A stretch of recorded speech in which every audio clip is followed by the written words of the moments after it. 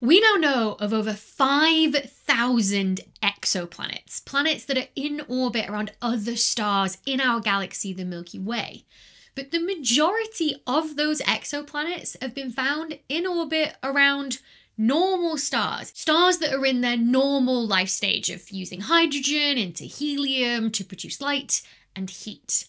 But one of the biggest questions that we still have about planets is if they can survive when their star dies. So when a star like the Sun runs out of hydrogen to fuse into helium, it'll try to delay the inevitable and start fusing helium into heavier elements. And in doing so, it'll swell up into what's known as a red giant, way out past the orbit of Earth, maybe even to the orbit of Mars. When there's not enough energy left to fuse together those heavier elements, though, is when the outer layers of that red giant star Sun will fizzle away and leave behind what's known as a white dwarf in the centre, the core of the Sun that's glowing with any residual heat. Now, Earth is not likely to survive that process when it happens in about 5 billion years' time, so nothing to worry about.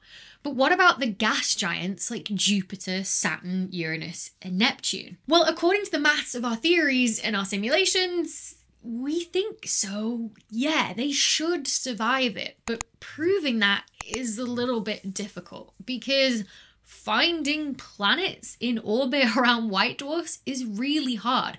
Planets themselves don't give out any visible light. They just reflect their star's light back, and white dwarfs themselves are very faint in visible light, so there's not much of that light in the first place for any planets that might be in orbit around them to reflect.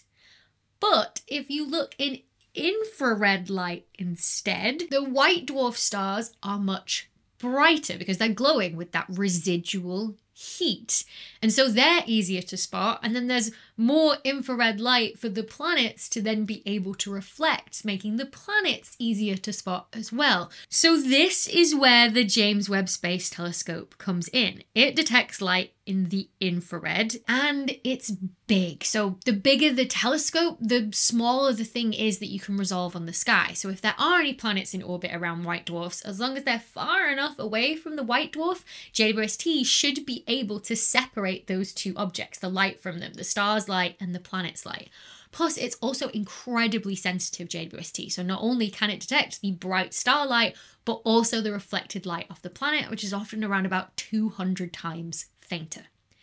So that's always been the plan with JWST in order to be able to answer this question of whether planets can survive when a star dies and leaves behind a white dwarf. The problem is, you've got to find them first. So Mullally and collaborators proposed to do this with JWST in its first year of observations. Use the MIRI instrument on board to take images of the 4 youngest and nearest known white dwarfs and just see if there was any evidence for planets orbiting around them.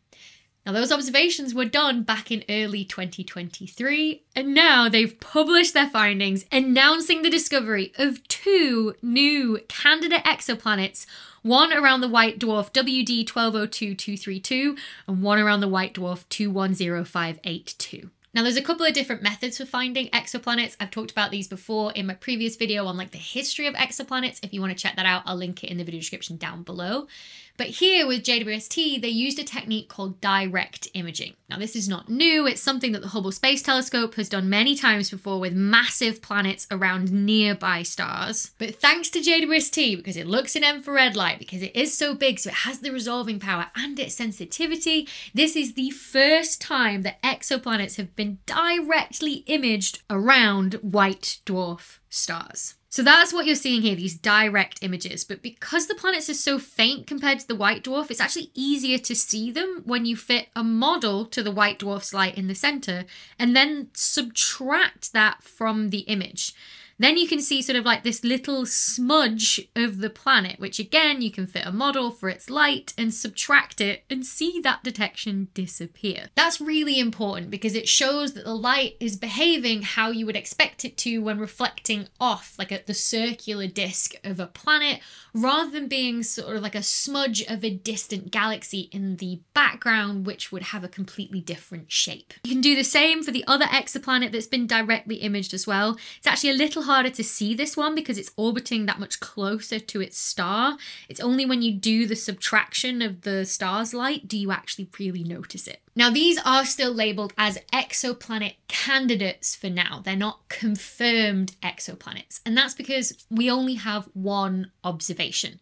What you need to do is go back and observe them with MIRI on JWST again to see if they're still there, but also have they moved a little bit along their orbit as you'd expect. This is how the first exoplanet, which was directly imaged using the Hubble Space Telescope, was confirmed. You can see it really clearly here, how we've watched it move along its orbit in the past 20 years. For now, though, with these new exoplanet candidates, all we really have are the statistics from the images that say that there's a 1 in 3,000 chance that essentially this could be not an exoplanet and is actually just a distant object, like a galaxy that's photobombing the image. The probability is quite low, though, and it is above the threshold that they need to claim a detection. From the images, you can also work out roughly how big these planets are, like from how much light they're reflecting. Now, that is a bit uncertain because of how faint they are, but Millennium collaborators reckon they're between about 1 to 7 times the mass of Jupiter. Plus, you can also easily measure how far out from their star these planets are actually orbiting. So one orbits at a distance of 11.5 times the Earth-Sun distance,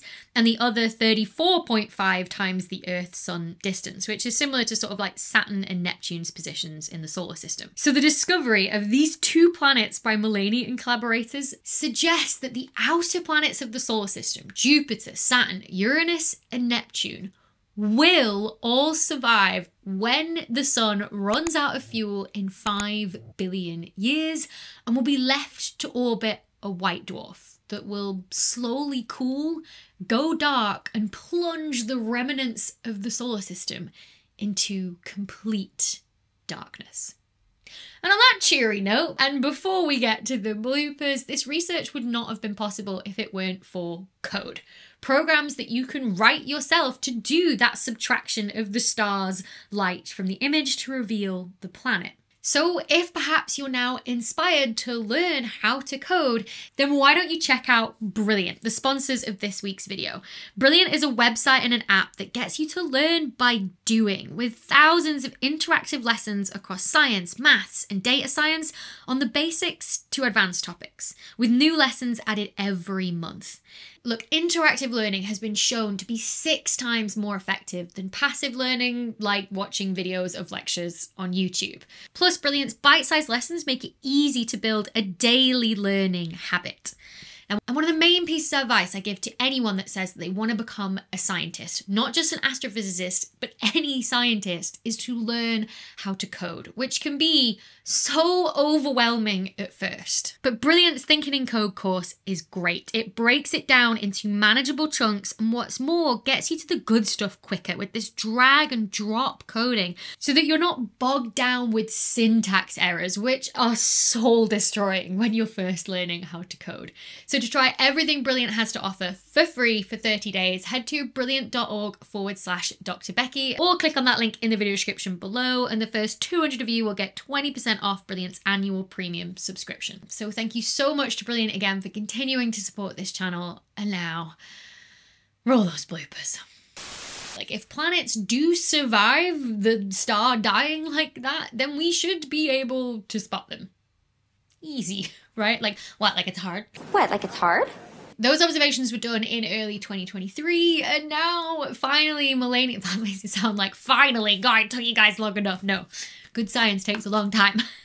They took as long as they needed to understand the data and do this. Ugh. Science projects take, like, way longer than you always think it would. I always say to students, like, however long you think it's going to take you, like, triple it. And then I always kind of think by the time you're a postdoc, you only have to double it, but still, it always takes you longer than you think. And you can see it really clearly here, and you can see it really clearly on that image, and you can see it, and you can see that really clearly here. Like, we've watched it move along its orbit. Sorry, that was a bit too cow-coded. I didn't do move again. I was just trying to, like, express the excitement, like physically watching something move along its orbit over 20 years. That's cool.